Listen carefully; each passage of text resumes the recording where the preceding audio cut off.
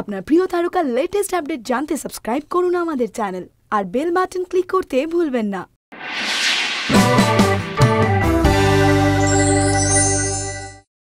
চিত্ত যেথা ভয় শূন্য উচ্চ যেথা শির, জ্ঞান যেথা মুক্ত যেথা গৃহের প্রাচীর, আপন প্রাঙ্গণ তলে দিবস সর্বরি, বসুধারে রাখে নাই খণ্ড ক্ষুদ্র করি। অটোগ্রাফে সেই বিখ্যাত ডায়ালগ, আমি অরুণ Chatterjee, I am the industry. Arun Chatterjee, industry. টলিউডের বুম্বাদা সম্পর্কে এর থেকে সঠিক উপমা আর কী বা হতে পারে। টলিউডের এই অভিভাবকের বিশাল জার্নির কিছু টুকরো টুকরো কোলাজকে নিয়েই মিতালি এবং সম্রাট তৈরি করেছেন ডকুমেন্টারি।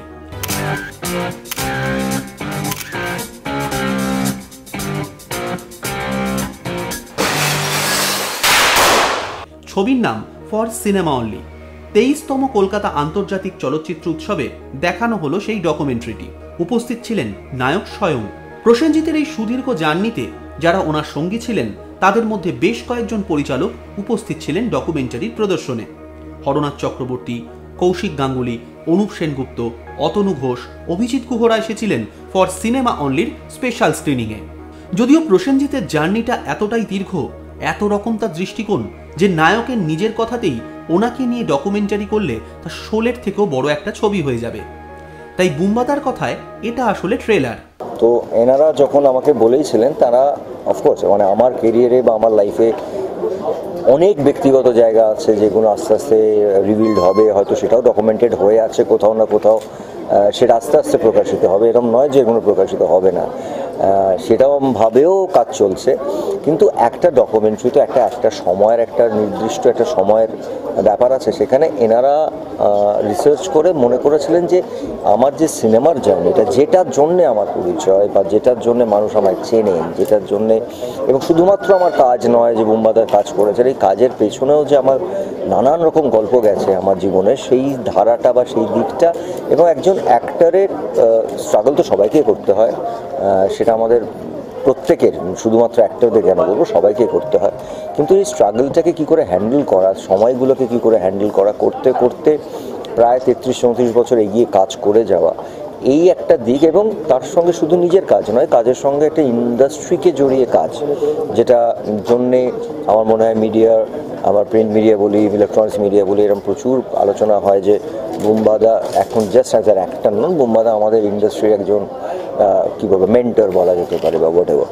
তো সেই একটা দিক এনারা মনে করেছিলেন যে এইটারও একটা ডকুমেন্টেশন হওয়া দরকার, কারণ এটা তো সিনেমা নয়। তো এইটা আমার মনে হয় একটা অধ্যায়, যেটাতে একটা সময় থেকে আমার ছোট্ট জিজ্ঞাসার থেকে একটা বড় সময়ের দিক ধরা হয়েছে। সেখানে তার কিছু কিছু পার্সোনাল টাচ আছে, এরকম নেই যে তা নয়।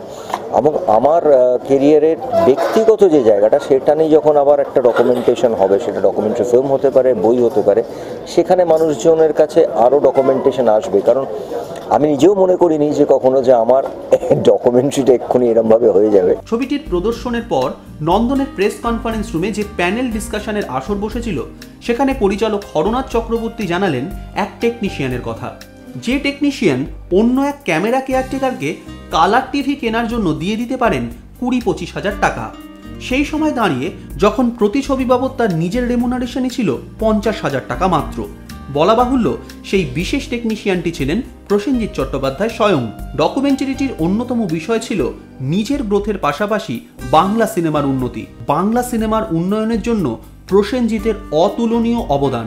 তবে যে মানুষটি 350-র বেশি ছবিতে অভিনয় করেছেন, যার নায়িকার সংখ্যায় 150, সর্বোপরি যিনি নিজের ঘুমের সময়টুকু বাদে প্রতিটা মুহূর্ত ভাবেন বাংলা সিনেমার কথা, সেই প্রসেনজিৎ চট্টোপাধ্যায়ের জার্নির ডকুমেন্টেশনের জন্য ফর সিনেমা অনলি সত্যিই একটা ট্রেলার।